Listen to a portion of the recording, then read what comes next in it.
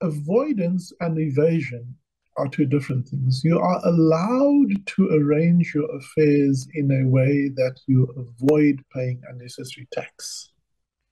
Um, so, for example, uh, tax is triggered on income once it is unconditionally, you have an unconditional entitlement to it, and it can be calculated or ascertained as a monetary value.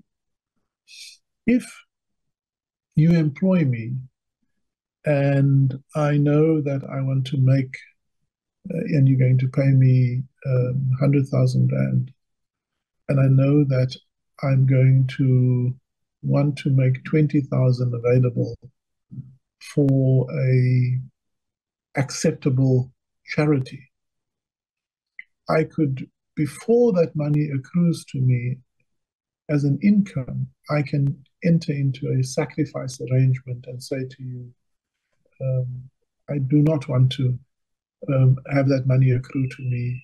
You can make that money available as a donation towards a charity.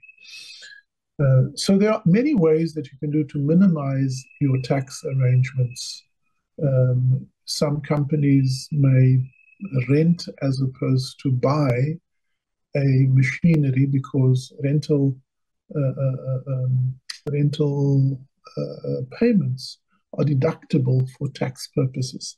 So there are many other ways that you can do. That's avoiding paying unnecessary tax. Evasion is breaking the law. Now, to your other question, when you are a salary earner, earning no other income, you generally have no wriggle room to manipulate your taxes because you earn a simple salary. Your payroll administrator determines how much tax should be deducted. They pay the money and transfer to SARS. It doesn't even end up in your bank account. And so there's very little opportunity for about 5 million of the 8 million income earners. There's about for just over 5 million of them, there's very little opportunity to fiddle with that.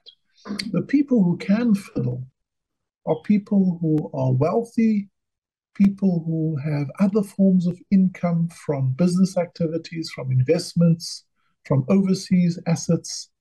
They can create trusts, they can create companies.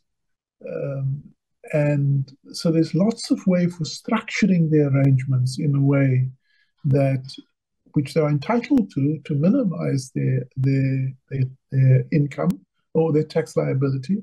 But many of them then also cross the line from avoidance to evasion.